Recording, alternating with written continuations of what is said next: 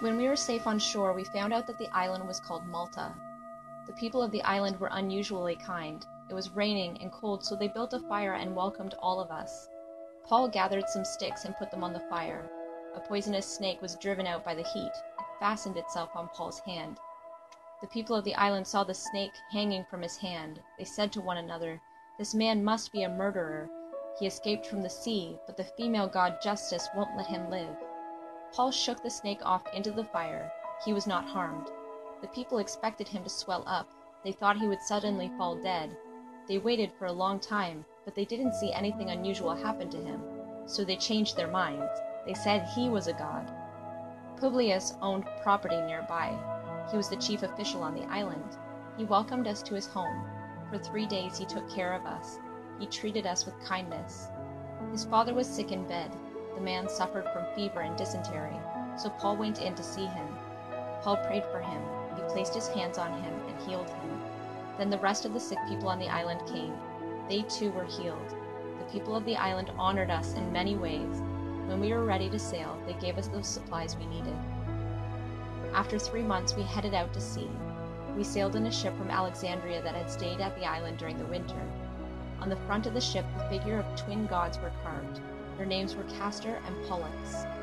We landed at Syracuse and stayed there for 3 days. From there, we sailed to Rhegium.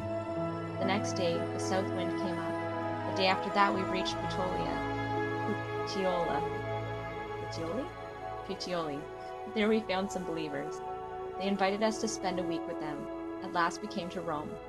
The believers there had heard we were coming. They traveled as far as the Forum of Appius and the 3 taverns to meet us.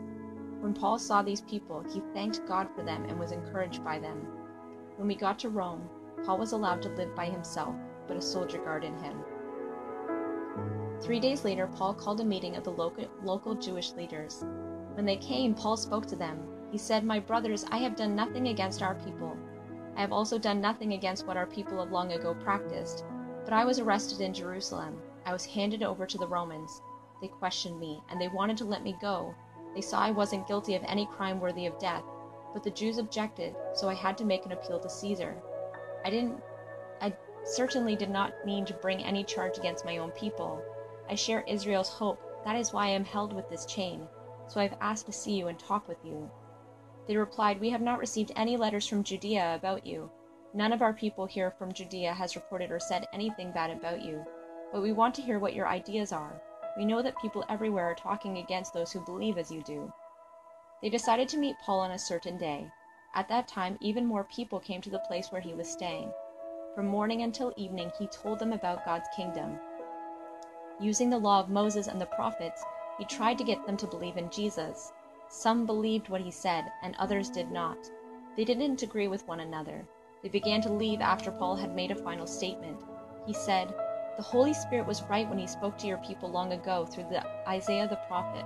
The Spirit said, 'Go to your people, say to them, you will hear but never understand. You will see but never know what you are seeing. These people's hearts have become stubborn. They can barely hear with their ears. They have closed their eyes. Otherwise they might see with their eyes, they might hear with their ears, they might understand with their hearts. They might turn, and then I would heal them.' Here's what I want you to know. God has sent his salvation to the Gentiles, and they will listen." For 2 whole years, Paul stayed there in a house he rented. He welcomed all who came to see him. He preached boldly about God's kingdom. He taught people about the Lord Jesus Christ, and no one could keep him from teaching and preaching about these things.